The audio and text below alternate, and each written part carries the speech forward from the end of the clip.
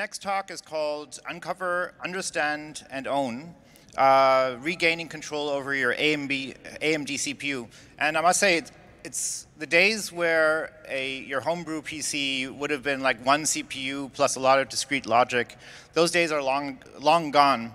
And now every single device, probably even this microphone, is full of microprocessors. It's pretty crazy.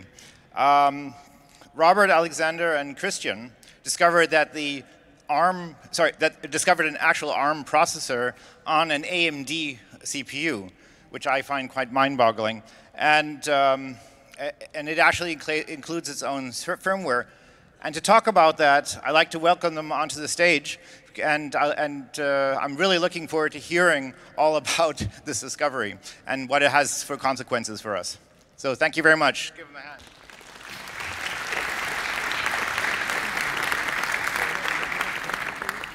All right, thanks. So before we dive into the topic, a quick introduction. So this is Christian, and this is Alex, and I'm Robert. And the reason why there's three of us today is I'm a PhD student at the Technische Universität in Berlin. And at the beginning of 2018, I was looking into the secure encrypted virtualization technology from AMD. And this technology requires a firmware running on the secure processor of AMD. And that's where Christian came into play, because he was looking for a master thesis. Now, Christian is done with this thesis, and Alex here kind of took over his work. But today, we're going to explain to you what the AMD secure processor is doing and what we have uncovered. So with that, I'm going to hand over to Christian. Thank you. So let's dive right into our first part of the presentation, which is about reverse engineering a completely unknown subsystem. And when we started our research, we had to find out what the AMD Secure Processor, formerly called Platform Security Processor, in this talk, PSP, actually is. And it's a dedicated security subsystem that is integrated into your AMD CPU, both on server and desktop CPUs. It's an ARM Cortex-A5 inside your x86 CPU, and it's there since around 2013. It runs a so-called secure OS and a kernel, and it's actually undocumented and proprietary. It has access to some secure off-chip storage for the firmware and some data, and it mainly provides crypto functionality to the main CPU, as well as key generation and key management functionality. It's required for the early boot. In fact, it's required for secure boot, and it acts as a trust anchor in your system. So the PSP is a security subsystem, so it adds security to our system, and that's good, right? You might notice that this has some similarities with the Intel management engine, which on this very stage we heard a lot about 3 hours ago. So let's look into the applications of this, of this piece of hardware. For that, we need to talk about trust. The one form of trust AMD tackles in what they call secure encrypted virtualization. So you, as a cloud customer, can be sure that your virtual machine can even run in an untrusted physical location, for example, in a data center. The PSP that is running inside that server CPU acts as a remote, trusted entity for you as a customer, and it promises you to protect your memory, so your data, from the hypervisor and even from physical access, for example, through a data center administrator. The other form of trust that the PSP tries to establish is now arriving in the Linux kernel, and that's an API to a trusted execution environment. What that actually is that the PSP acts as a black box inside your system that is trusted by an external entity, for example, a content provider like Netflix. This would enable for example, digital write management on an untrusted system, that is your system, like Linux. So to sum this all up, the PSP runs code that you don't know and that you don't control. And first of all, let's talk about the knowing. What you see here is a Supermicro motherboard, a server motherboard, from the top. And I highlighted 3 components here, which are required or essential for boot up, of course. That is the CPU, the disk, and a so-called SPI flash. The SPI flash is a simple storage that is available during early boot. So if you look at the boot procedure in a simplified manner, then the CPU will first load the BIOS from this SPI flash. And only at a later stage of booting, when the necessary drivers are at hand, it will be able to access the hard disk to load the operating system. Now, as we saw from AMD's marketing slides, there's the PSP now. And the PSP is actually part of the CPU. It even boots before the CPU boots and will, only after successful initialization of the system, release the x86 CPU. So the PSP firmware is loaded first, and after that, the boot is proceeding as we know it with the BIOS and the operating system. So where's this PSP firmware coming from? Well, the BIOS is stored on the just mentioned SPI flash memory. And it contains all the data and code that is used, of course, during boot up. And it is arranged according to the UEFI image specification. So it's a standardized format. That's good.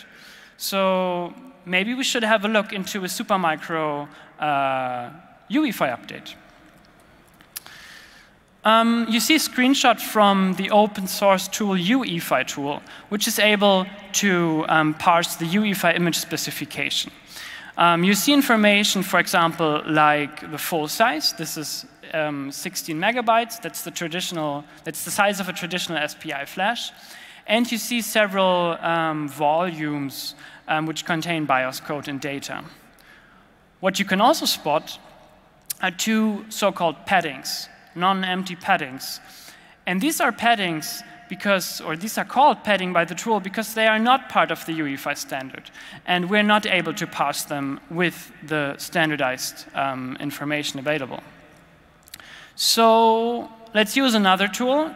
Probably many of you know binwalk, a command line tool for extracting firmware from images and for forensics in general. And let's look at the machine instructions we can find in that UEFI update for the Supermicro board. So the second block you see are Intel x86 instructions. This is what we expect, right? It's a BIOS update for an x86 CPU, so that's not surprising. What is more surprising are the ARM instructions. So we might be very close to the PSP firmware. And what we found out by staring at bytes in a hex editor a lot is what we call the firmware file system of the platform security processor. And the central data structure in it is the directory. A directory starts with a magic string, in this case $PSP, and it will have a checksum, it will have a number of elements that it will list, and a field we don't know. And then with each line in the screenshot, you will have an entry in this directory. And each entry has a type and a size and an address where it is located inside that UEFI image. So the last entry of this directory is a special entry. It points to a secondary directory, or that's how we call it. It's a continuation of this directory. Each entry points to something like a file. A file definitely has a body, and it might have a header and a signature. But I'm going to go into detail about this in just a second. So now we just need a reliable entry point to pass this whole firmware file system, and this is the firmware entry table. The firmware entry table begins with a specific byte sequence, that's how you can find it, and it lists pointers to firmware blobs, such as those directories inside the UEFI image. Earlier versions of the firmware entry table are documented in source code of the Coreboot project, an open source BIOS implementation, and that was very helpful in the beginning of our research. So to make use of all that knowledge and all that staring at bytes here, we developed PSP-Tool, a command line utility that is able to parse any AMD firmware from UEFI updates, such as the Supermicro update. And in the output, you will see something like a directory header here. You will find entries like something called PSP firmware bootloader. You will see that it has a version, and PSP-Tool will even try to find out whether it's compressed, signed, will try to verify the signature, and so on. And just as a recap here, you can see that the last entry of this directory actually points to another directory, which PSP-Tool parses for you as well. So in order to enable you to look into the code that is running on your AMD CPU right now, PSP-Tool is available on GitHub, and you can check it out today. So the PSP runs code we don't know. Well, now it's a matter of binary analysis to actually find out what it does. Let's talk about the control. Are we able to alter the firmware to run our own code? For that, we had to play around with hardware. And more specifically, we used an SPI programmer to flash any arbitrary UEFI image onto the SPI flash. After, for example, taking the original UEFI image and tinkering around with 1 byte or 1 bit, we would then try to boot the system, and in most cases it just wouldn't boot. This was insufficient because we only had binary output from these experiments. So we also used the logic analyzer that you can see on the top of this picture. A logic analyzer is just an electronic instrument that can capture the data that runs through the logic lines. In this case, between the SPI flash and the Supermicro board. So looking into a recording of one of our boot procedures, we would now be able to make sense of these data. So, for example, we can see that the chipset here issues a read command that's defined by the byte 3. It would try to read the address E20000, and then the SPI flash would gladly respond with data at that location. Now you might argue the data is not that interesting because that's what we control. That's what we can program. That's what we can look into with PSP-Tool. So what we were more curious about is the order and timing of the actual accesses. And to make that a bit more visual, we wrote PSP-Trace. So PSP-Trace takes such a SPI capture and correlates it to the output from PSP-Tool. And we will get a enumeration of the specific components of the PSP during boot. And I'll get into detail about this also in just a second. PSP-Trace is available as part of the PSP-Tool repository. If you're more interested about our hardware, in our hardware setup, you can check out our talk from the CC Camp earlier this year, where we actually had a Ryzen Pro CPU at hand and just used the Lenovo ThinkPad. So that might be more suitable for your homework. So I want to share 2 more insights that we gained through our experiments in the beginning. First of all, cryptographic protections on files. Files are protected by a signature, and a field in the header determines the according public key that can be used to verify that signature. And that's what the PSP does. So there are several keys actually inside the firmware file system. And then all these keys are signed by the AMD root public key, which does not have a trailing signature. But as we found out, it after it is loaded from flash, it will be compared to a hash in read-only memory of the PSP. So we were not able to alter it like that. The second insight is how the early boot procedure of the PSP works. We have an on-chip bootloader that is burnt into the chip, into the PSP. We have an off-chip bootloader that is loaded from flash, and then we have several applications that are loaded subsequently. So now let's look a bit more closely at the output of PSP trace. The first few read accesses are to the firmware entry table, the global data structure, and then the on-chip bootloader will load the PSP directory. It will load the AMD public key and verify it, as I just told you, by comparing it to a hash in read-only memory. It will load the PSP firmware bootloader. That's what we call the off-chip bootloader. And this one will be verified with the AMD public key. Then in the boot trace of PSP trace, we see a delay. That's due to some initialization work the PSP does. And then it will load more directories and will load and verify some applications eventually. And with this rough overview of the boot procedure, I'm going to hand you over to Alex.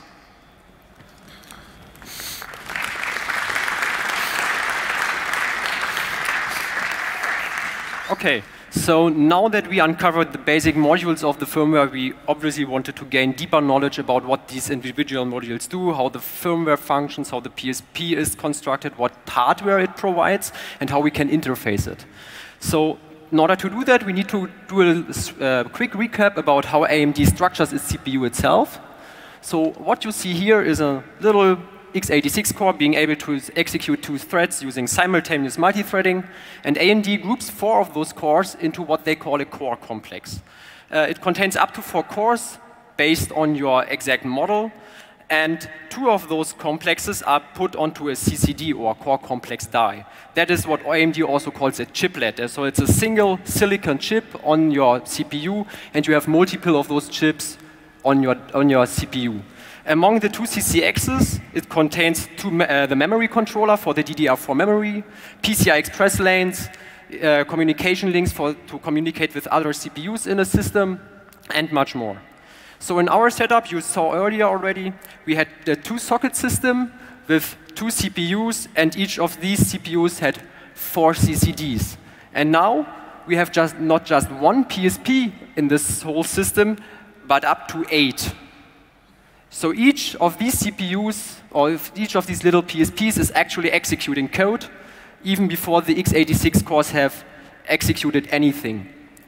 So AMD calls the one on CCD0 the master PSP, and all the others are referred to as slaves. The master coordinates the initial bring-up of the platform, so for the whole initialization for the memory controllers and so on, and the slaves respond to requests made by the master PSP. So each of these PSPs is identical in the system. Because they are 32-bit ARM cores, they have a 32-bit address space layout. The first 256K of this layout are backed by actual on-chip SRAM. The on-chip bootloader will load the off-chip bootloader, so the PSP FV bootloader, and place it into memory where it will be executed.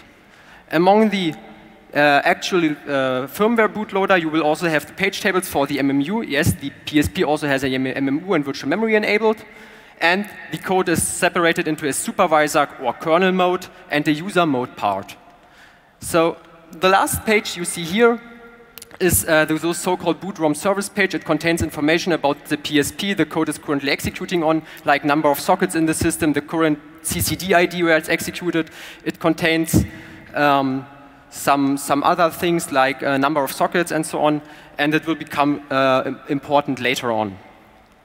Then the off-chip bootloader will call the applications. They are executed in user mode. They contain the code and data to bring up the actual system, and they also contain the stack memory.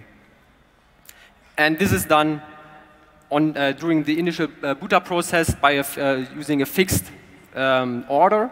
And later on, when the host OS runs, it will be the application, for example, for the SEV functionality will be loaded on demand. So the rest of the space there we have to fill is taken up by MMIO. So this PSP has its own cryptographic code processor, which is not shared with the x86. You have the hardware registers to access x86 memory, to access the system management network. What this is, we will come to in a bit, and much more we don't know about right now. So the boot process in detail. So Christian already gave you a rough overview how the boot process is done. And now we will take a deeper look into this. So first, of course, you have the on-chip bootloader. It loads the off-chip bootloader from flash and executes it. The off-chip bootloader will execute and initialize the PSP to a bare minimum and then call the apps.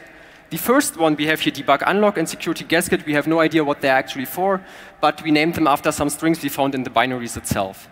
So the big chunk you see here is the actual bootstrapping phase. AMD calls it AGESA bootloader. And it's not just a single binary, but it hosts a binary which loads binaries from the flash furthermore and then executes it in a specific order. So you see here ABL 1, 2, 3, 4, and 6. ABL 5 is used for something like warm resume from suspend to RAM, for example. So later on, if the SEV app is, for example, loaded, if the OS requests a specific SEV functionality, and not before that. Because we have the separation between supervisor and user mode, we obviously need a way that the app can communicate with the off-chip bootloader. And that is done using the ARM instructions supervisor call, or SVC. So we identified 76 syscalls in total. We have mostly reverse engineered 30 by now. We can access the x86 memory. We can communicate with other PSPs in the system. We can load entries from flash and so on. 28 are partly reverse engineered. These are mostly CCP operations for ARS public key verification, AES encryption, and so on. And there are also more elaborate functions to communicate with other PSPs, which are required during the AGESA bootloader stage. And then we have 18 left, and these we don't know about yet because they are not called at all, or they have exactly one call site and are non-trivial to reverse engineer. So system management network, I saw on the slide already that there was access SMN. If you Google for system management network or SMN, you won't find much information about it by AMD or otherwise. The only reference you might find is code in the Linux kernel to read out the thermal sensors on the CPU. So the system management network actually is a hidden control network inside your CPU. Each and every hardware block which is in there is connected to it and is used for the PSP to control and initialize the hardware blocks during the boot up phase. So it is a dedicated address space, so the PSP can't directly access it using MMIO instructions. And we have the PSP there. We have identified the memory controller, the system management unit, for which there was a talk about, I think, 2 years ago on this very congress. The x86 cores are there as well, and a lot of other things we didn't reverse engineer so far. One of the things, okay, so to access the system management network, the PSP has to map a certain region of the system management network address space into its own address space and then can access the register, write, read, and so on, and has to unmap it again. And one of the functions we identified is what we call memory protection slots. So the PSP has the possibility to configure the memory controller to revoke access to certain regions of the DDR4 memory from the x86 cores. This is done by using 3 registers. You have a start register with a physical start address, an end register to denote the physical end address of the region you want to protect, and a control register where we only know yet so far the enable bit to flip it on or off. And what it does is if the protection is flipped on, the x86 will only read all bits when it tries to access this particular region, and writes will have no effect to this region as well. And this is, for example, used for the system management mode UEFI code, and for a certain functionality for the secure encrypted virtualization feature of AMD. So the next thing we did was running strings over all modules, obviously. And what we found there were a lot of interesting debug strings and even a lot of format strings, and we wanted to know what the values were during the runtime. So when we disassembled the firmware and analyzed it, we saw that most of these strings were referenced right before a special call called svc6, so this must be some sort of debug print for the PSP. The problem is svc6 is not implemented in the release firmware. So we had to find another way to gain access to these debug strings, and this is what I will talk about now. So the problem here is, first we need to know where we want to store these debug strings, and we don't have any x86 memory available at this time in the process. So we need to find another device or buffer where we can store it for later use. But the only device we didn't know about at this time was the SPI flash. Luckily for us, writing to this SPI flash area from the PSP generated the necessary bus cycles on the SPI bus without altering the flash. Then we needed code execution on the PSP to inject our own SVC handler. And how we gained code execution, Robert will talk about in the third part of this talk.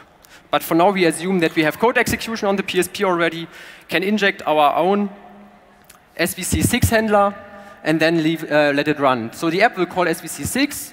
It will be forwarded onto the SPI bus, where we can collect it with our already existing setup. Use a tool to filter the debug strings from the rest of the traffic on the SPI bus we don't want to have in the debug output, and then hopefully get a raw PSP log. And we had success with that.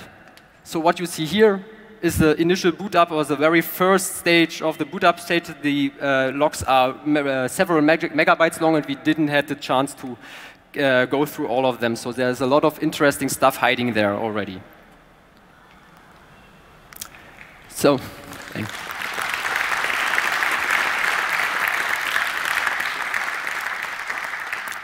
so the next step was to explore what is hidden inside the system management network. And we didn't want to always refresh the whole system all the time and write code for it, debug it, because it is error prone and tedious. So we created our own setup where we could dynamically use the x86 cores on the system to write and read from the system management network. For that, we replaced the SEV app with a stub, and the stub provides three primitives. That we can read-write a system management network address, we can execute an arbitrary syscall from the off-chip bootloader, and we can read-write general PSP memory. And because the PSP is exposed as a separate PCIe device to the x86, we used the existing Linux kernel driver and modified it to expose these requests to userland, where we created a user space library wrapper and some Python bindings. And with that, we were able to use a Python shell to dynamically read-write registers, had a spurious reboot in between if you did the wrong thing, but could start over very quickly. So what you see here in the code snippet is what we did to discover what these memory protection slots were about. You can see that we call in syscall handler, that we write some system management network address, and so on. And we do it for all the different PSPs in the system. So the master PSP can also forward these requests to all of the other PSPs in the whole system. Next thing, we wanted to also analyze the SEV app further and see what the code, or how the code is executed and how the data flows in this SEV app. But because we already had our PSP stub running there and couldn't share it on the PSP, we had to find another method, and we created a PSP emulator for that, and using our libpsp proxy to forward requests onto the PSP. So the current state can run the SEV app up to a certain point, and we are still actively developing that, so that started a few weeks ago, and this will continue in the development. So what it does is, what you see here is the AMD SEV tool to manage the host and configure all the keys and certificates on the system.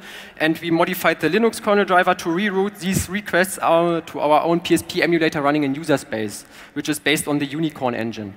Any hardware access, because we don't know much about the hardware yet, is forwarded to the real PSP.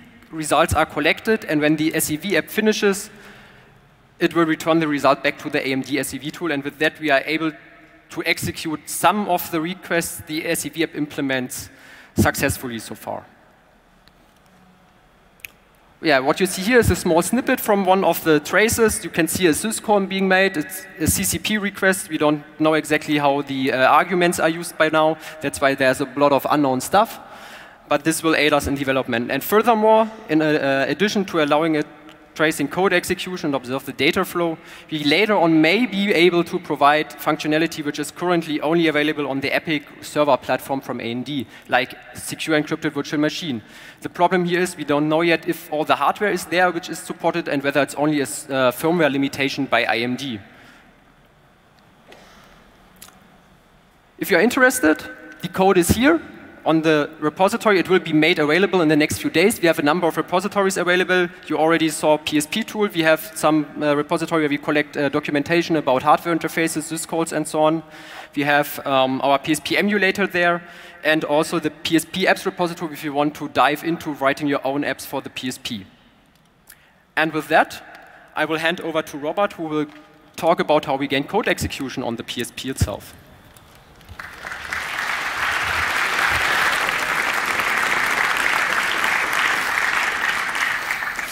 Okay, so for everything that Alex talked about, we need code execution on the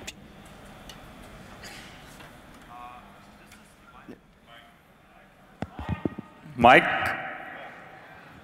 Better? All right. So this part of owning the PSP is again split into two parts.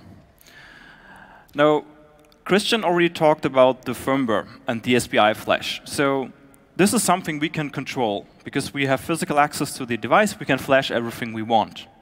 So what can we do with that?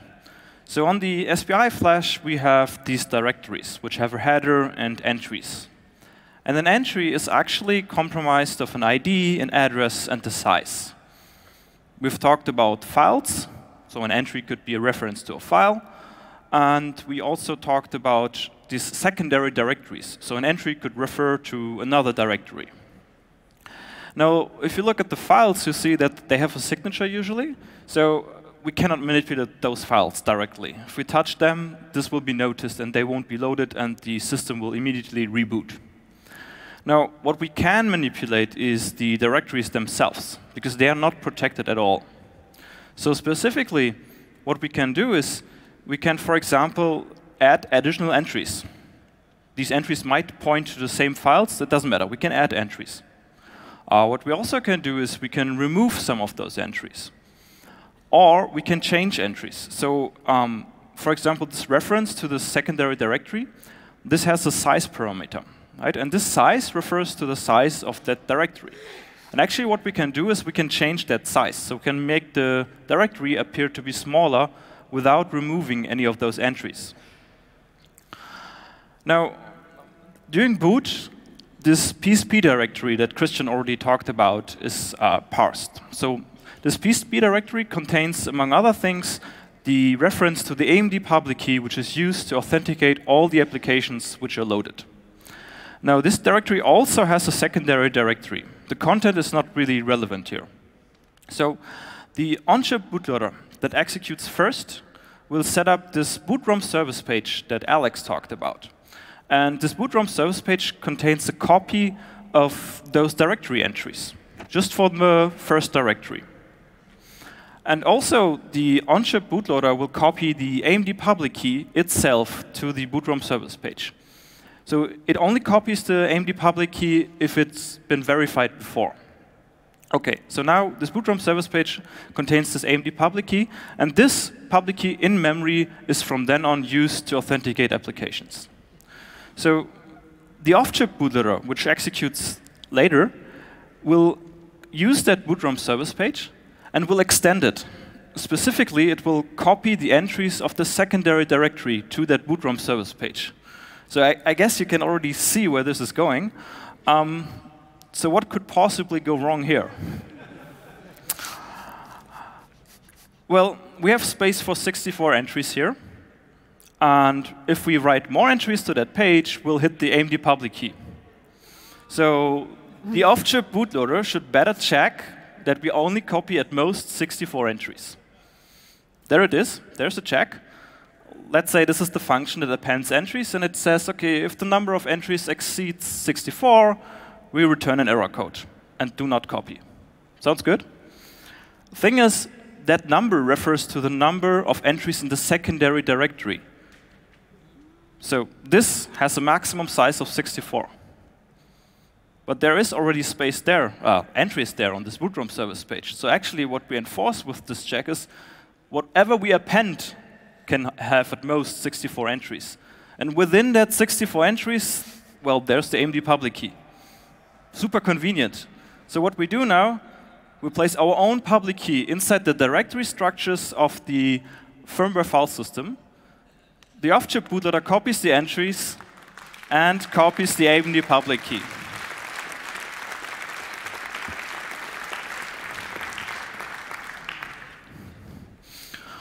So what does it mean for us? Now, all this parsing happens before the first application is loaded.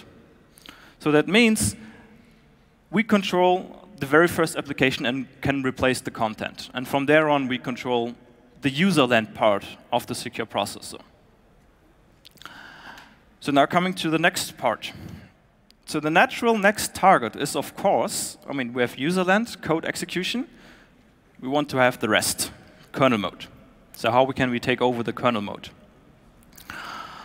Now, let's have a look at how this distinction between kernel and user mode happens. So if we look at the virtual memory layout, we'll see that there's a user mode part and a fixed split with the kernel mode where our off-chip bootloader resides. So our application, which we already control, can try to access that memory, of course, but that won't work, right? The MMU will prevent any access to privileged memory. Okay. So let's see how this works at runtime. So this bootloader component, if we specify the privileged memory a little bit more, we have code and data there. And at runtime, another type of directory is parsed. And this is called the BIOS directory. I mean, it's a similar structure as the directory before. We have entries and the reference to a secondary directory. The entries here are, again, of no relevance. So during boot, the off-chip bootloader will copy those entries into its data section. Okay? So for the copy operation, we need some information. So let's say this is the copy operation. It kind of looks like memcopy. What we need is destination, where to copy. We need source. This is the secondary directory. This is the thing we want to copy, which is already under our control. So convenient, we control whatever data is copied. And we need the size value. So where do we get that size? Oh yeah, this entry here has a size value. Super. It's ours also, right? We control the directory structures. We can manipulate the size. So to sum up, we have a copy operation into privileged memory with attacker-controlled data and attacker-controlled size. This is a very old meme, and I think it's appropriate because this bug is so easy to prevent, actually. But for us, it's good, because now we control everything in red here. Okay, so we control that part. The thing is, as you can see, code is not part of what we control. So what might be here, what is of interest for us to overwrite? Thing is, it's the page tables. Right? The page tables are part of that data section within the privileged part of the virtual memory space. So again, what we do, we place our own page tables here. The data is copied and replaces the page tables in memory of the secure processor. So now if we look at that virtual memory overview again, well, our page tables will define the virtual memory a bit different. We make it everything user writable. So we control the application. Our application now can touch the privileged memory and just overwrite everything there if we want to. Right? For that, we need to have to re-implement everything, but we can patch now the secure operating system if you want.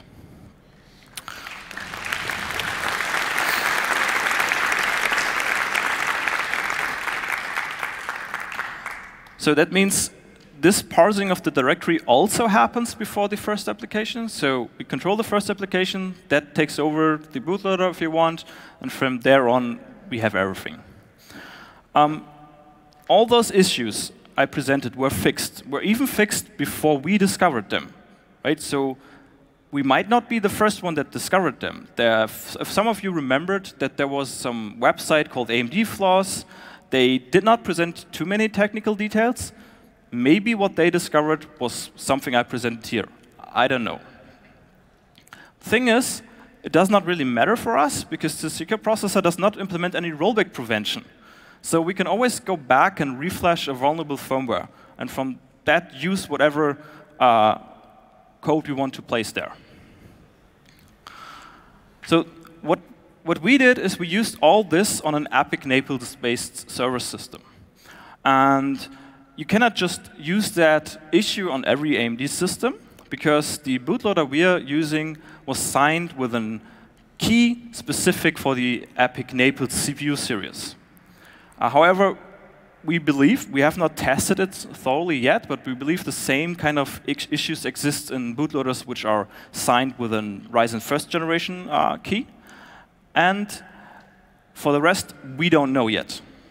So maybe for Threadripper or Epic Rome, there are similar issues. Maybe not. We don't know. So the question is this really a security issue? I mean, of course, it's a security issue, but for whom? So everything we did requires physical access to the device. So if it were my laptop, personally, I wouldn't be concerned too much. However, there are some things where this is a real issue. For example, if you rely on secure boot, because the secure processor is the first part that boots up, and if that is broken, everything later on is also broken. So Christian already told you that AMD plans to use this secure processor trusted execution environment. If your application relies on that, you better not have any security issues in that secure processor. And for the last part, the secure encrypted virtualization technology from AMD is dependent on the integrity of the secure processor. If that is broken, this technology is also broken. So Christian and I published a paper of that, about that. If you're interested, you can read it up. But for us here, this is actually more of an opportunity, right? Because we can gain more insight into this PSP. With code execution, we can do a lot of cool things with that. So it allows to do further research on other subsystems which are present in the AMD CPUs. For example, the PSP is responsible to load the SMU firmware. The PSP allows access to the SMM mode. So this is a ring -2 mode on the x86 CPUs, so higher privilege than your kernel. And there's proprietary code running in that mode. With the PSP, you have access to that code and could replace this, analyze it, whatever. And the PSP is responsible to kick off the x86 cores at all. So everything that comes later is, in theory, now under our control. Thank you. That's it.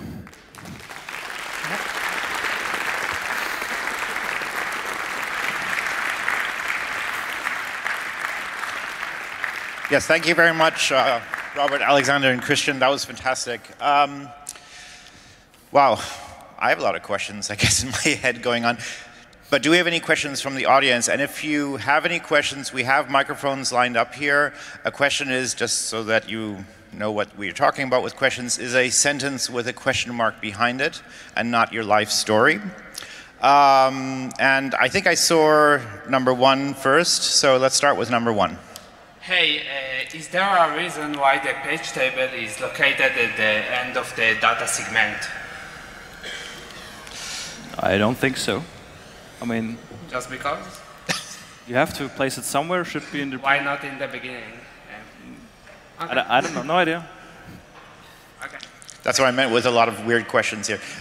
From the Signal Angel, we had one question. This question goes to the first lecturer. Didn't you have access to an SPI flash emulator to attempt time of use versus time of check attack? So we had access to different tools, but the talk-to attack that you mentioned was not even necessary to mount the attacks we talked about. And actually, so far, we don't see any possibility to mount a talk-to attack. Okay. So I think I saw microphone 5 next up. Is there somebody in microphone? Yes. Oh. Yeah, so I was wondering if you considered looking at the boot ROM for issues? Yes, of course. The thing is, we cannot find its code in the memory anymore after we mounted our attacks. So I believe the boot ROM code is not there, which would make it more, not there anymore, which would make it much easier to analyze. We tried simple things like increasing directory sizes, which are parsed by the boot ROM itself. We haven't found any suspicious thing there yet. Microphone 2. Thanks for your research. You have really nice big power over the system right now. Do you have plans to make an PSP firmware which is minimal and which makes your system work but without some strange untrusted code? I wouldn't call it plans yet. Of course, there are ideas to do that. The thing is, some of the functionality which is implemented from AMD is really required. So these stages that Alex talked about, they configure your and train your DRAM. So without those stages, you don't have access to memory. Your x86 cores wouldn't not work. And to re-implement that without having access to any manuals is really, really hard work. So I'm not too confident that this will be possible in the near future. I just refer to Management Engine Cleaner. There is such a project which makes your Management Engine firmware slim.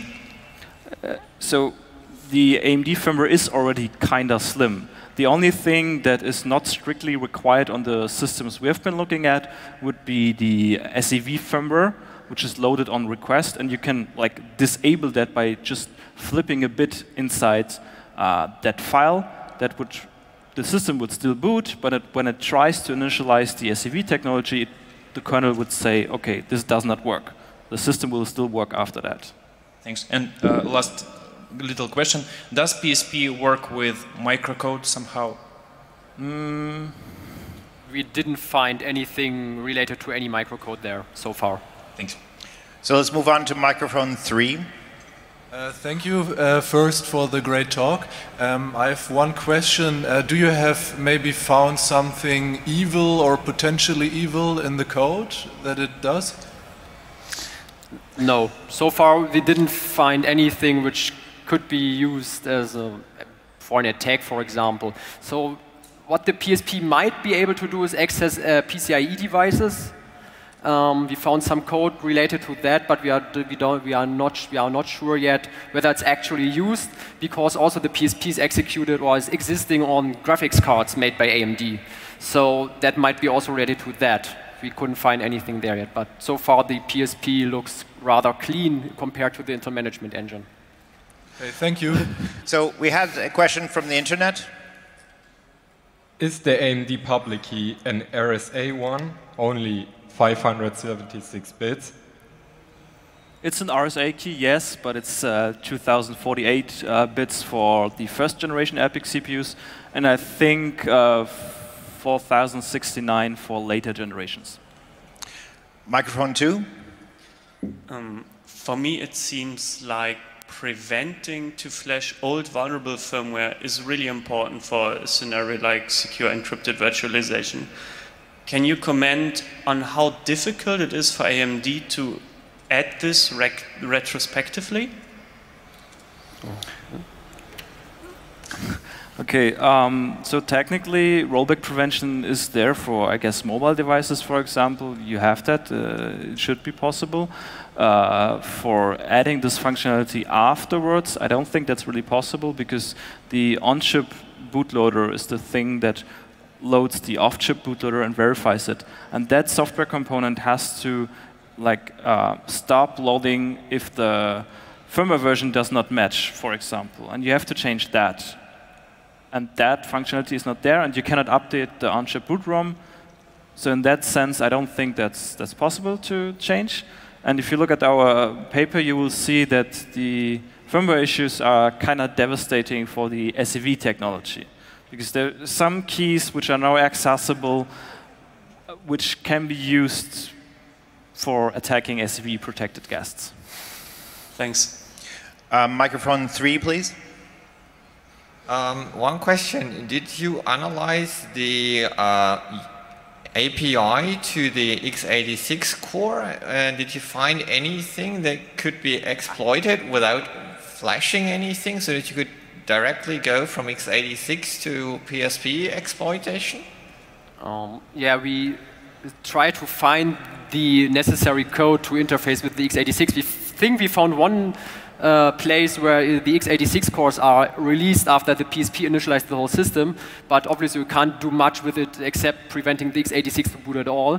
And otherwise, we couldn't find anything there yet. So we focused on a lot of on a bit of other, like the memory controller, and didn't have a deeper look at into the x86 interface. So what there is the BIOS can interface with a PSP using a special mailbox register, which is mapped in MMIO space and x86 for requests. So if it can, for example, the UEFI, when it boots, it will say to the PSP, hey, this is my system management mode code region, please protect that for me, and it will execute this request. But apart from that, we couldn't find anything so far. Thank you. So microphone 4. Hi. So is it correct that your work enables 100% open source firmware for this kind of processes? And if so, have you already contacted the core boot team to make that actually happen?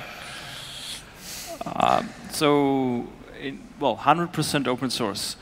As for the PSP, there is this on-chip boot ROM, which we can't replace, right? So this will be closed source. Then there is code of the off-chip bootloader until the first exploit, which runs, which is not open source.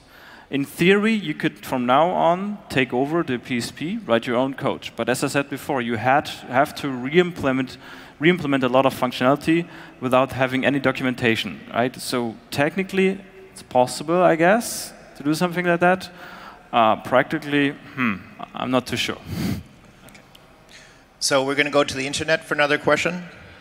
Is it possible to block PSP from within Linux or BSD for the system's runtime by using certain boot flags? Sorry, to block what?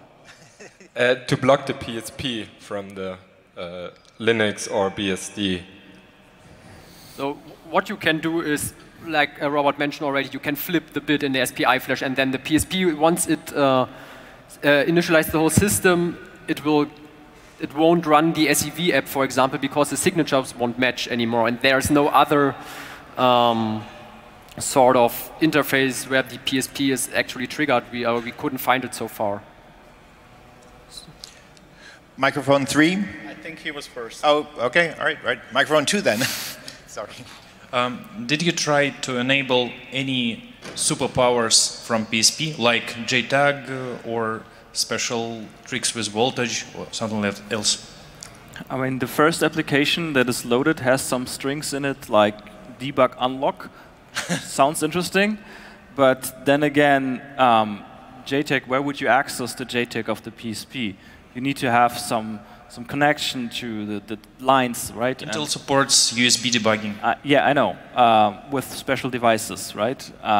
No, even via cable. Okay, so anyhow, I have the suspicion that this debug unlock app is responsible to allow some debug mode, which then I assume with special hardware you can have JTAG, but we have not touched it yet. Okay, thanks. Now microphone 3. So I'm as far from a lawyer as possible, but could AMD in any way file a cease and desist for anything you do? Probably not, I guess, but just curious. I have no idea. Thank you. And as I said before, we're not the ones that initially probably not the ones that initially discovered these issues. And it's not really about these issues. I mean, for me personally, these issues are a nice way to get more insight into the PSP. And it's not about having the super newest security issue, whatever. So if AMD wants to file something, I guess they would have also filed other people that did similar research before. Maybe they did, I don't know. So we had another question from the internet. How long did it take you to reverse engineer and develop all this stuff? So I think beginning of 2018, Christian was starting with his master thesis. And we spent a lot of time on figuring out how this firmware file system works and the boot process and writing this PSP trace and PSP tool to better understand the components of the firmware. And Alex joined in May-ish this year. And, well, we're still working on it, right? So the emulator, once we figured out a lot of information about the PSP, I think the emulator was easy to develop. So in the sense that it didn't take too much time, but of course, there was a lot of work going into it before that. So I do not see, oh yes, I do see another question from the internet. Let's go last for that. question. All right. Did you try to glitch the PSP by manipulating the voltage of the SOC users? Why? I mean, I think our approach is easier. But no, seriously, we did not try. So with that, I don't see any further questions, and I would like you to help me thank Robert, Alexander, and Christian for this fantastic talk.